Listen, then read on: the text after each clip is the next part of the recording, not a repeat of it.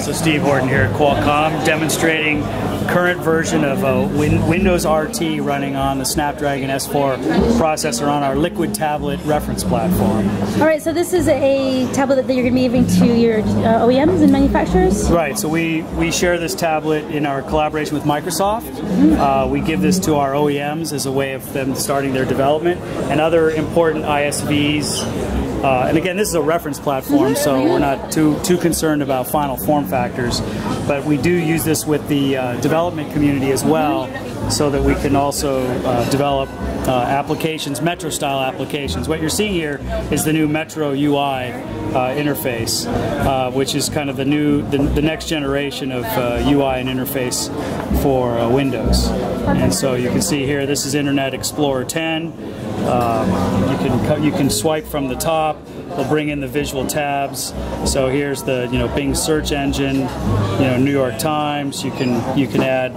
You can say I want to start a new tab, and let's see. Here's an interesting site. This is the IE10 HTML5 test site. So this is a test site that you can run a whole series of HTML5 test applications to see how things are going. At any time, you just swipe right. You can hit the new start menu, and that'll take you back to the home screen, and you can look at the other various things that you want to do. Can you show us how quickly it can switch through applications? So when you have multiple applications open, this swipe from the left side will switch you between applications. So you can see that we've really gotten to a point with Windows RT of just being absolutely fast and fluid, just like any other device, as good or better than any other device you see on the market. And so, is there any games you can show us while you're through here? Yeah. So here's this takes a moment to launch, but this is a full DX. This is Xbox 360 level gaming.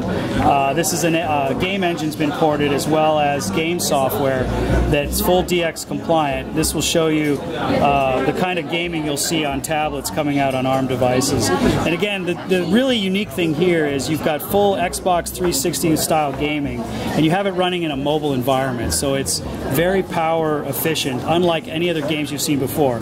So instead of having to have stuff plugged into the wall, you now have this high-level gaming experience available on mobile tablets that have the power profiles that you would expect for kind of smartphone type of applications. So you'll see here, this is a kind of a gaming scenario. Let's see if I can turn up the volume a little bit for you. And this is a game, Vendetta Online. It's a massive multiplayer game, and of course you have to log in the whole series of people, but you can see all the kind of effects you would expect from smoke and trails and explosions and full 3D immersion, etc. On this type of platform. Cool. Can you play? Right now I'm not online with anybody else. We're not online. But the interesting thing about this is that you're still in Metro, so you can go back to the Metro application here, and you can come back to the game. So there's the game. There's your other Metro tiles. If I decided I had to do a calendar, I could do that, and then I can go. You'll notice that the game is updating real time visually in that top left corner, and I can select it and I can go right back to the game. And this is shipping to OEMs right now, and you're working with partners to release this currently? Yeah, we're absolutely working with all the lead PC OEMs and others on developing commercial solutions on this platform. When should we expect that on the street? Well, Microsoft's going to give you the final say on when you're going to see that out of. And in fact, Steven Sinofsky just posted a blog just yesterday, giving the whole community a kind of a bead on when that's going to happen. And they're talking about 2 more months to RTM, and then release shortly thereafter. So I think you're going to see devices here coming pretty soon. All right, thanks so much. Yeah, you bet.